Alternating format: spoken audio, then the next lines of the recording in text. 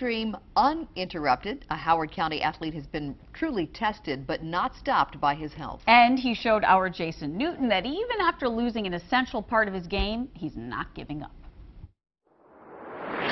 Hammond High School has produced a few athletes out of Howard County, but none whose story is as impressive or inspiring as Ashawn Toure. I can't get across. Quickness, it's been Ashawn Toure's signature. He came out the first day of track running in basketball high tops and was smoking everybody. The athletic director knows it, and his phys ed opponents get a taste every day. I'm trying to take it to college, I'm trying to go big. Something that a year ago didn't seem possible after his biggest loss off the court. And after I ran the second race, I couldn't feel my leg. Pain and numbness after a track meet sidelined everything, from trainer to the doctor to surgery. 13 surgeries in a single month.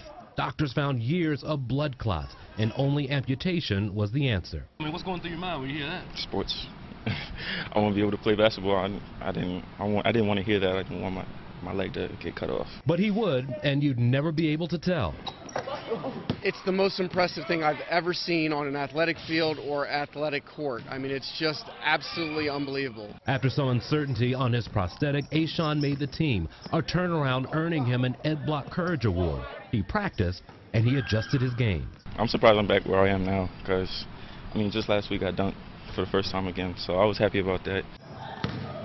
His blazing speed may not be there, but he's quick to tell you that he won't be stopped. I couldn't go out like that.